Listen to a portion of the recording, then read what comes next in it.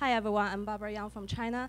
I was a journalist for a Hong Kong newspaper. So first of all, Monica, tell me what day is today? May 17th. This is also the day, the International Day against homophobia, transphobia, and biphobia. So let's talk about LGBT tonight. I'm doing a social media startup, Pink Power, focusing on the LGBT market in China.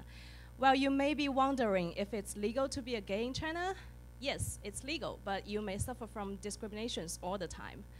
And I used to cover politics for my newspaper, so I knew how hard it is to make progress in a political way. That's why I decided to make this project in a business way. As long as we don't make things political in China, the content of the LGBT community will not be censored by the government.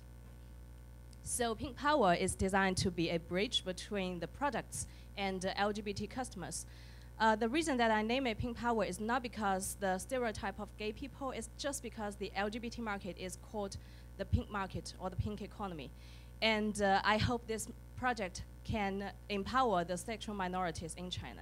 You can follow Pink Power on these 4 social media platforms, but so far I'm more focusing on WeChat, which is the major social media in China. And you can also subscribe the newsletter on this landing page.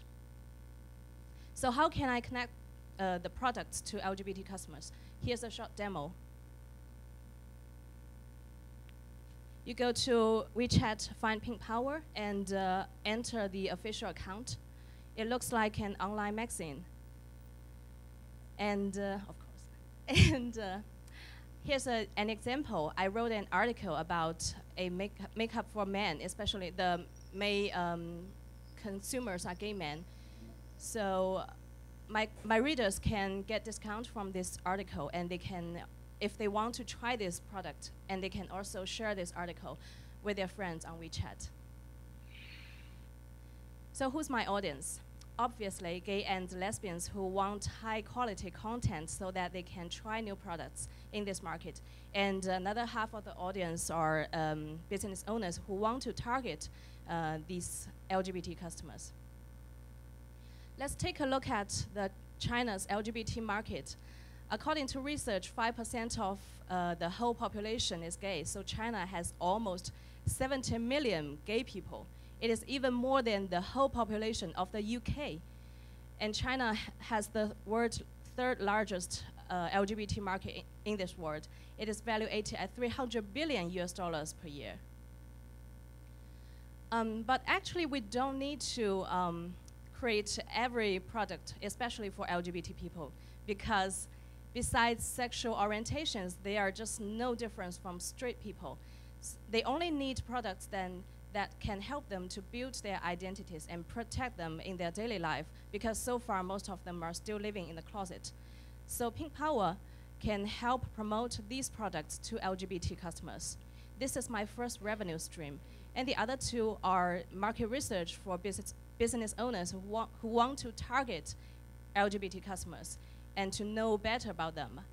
And I can also organize entrepreneurship training for young LGBT people to encourage them to join this market.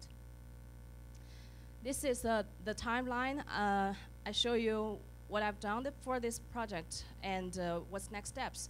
So I launched this project in February, and I'm working on the online marketing and the prototypes. The next year, I plan to reach investors in China, include big company like Alibaba, and also I will focus more on the offline marketing and events. So far, the pink market is still hidden in China, but at the same time, it is growing dramatically.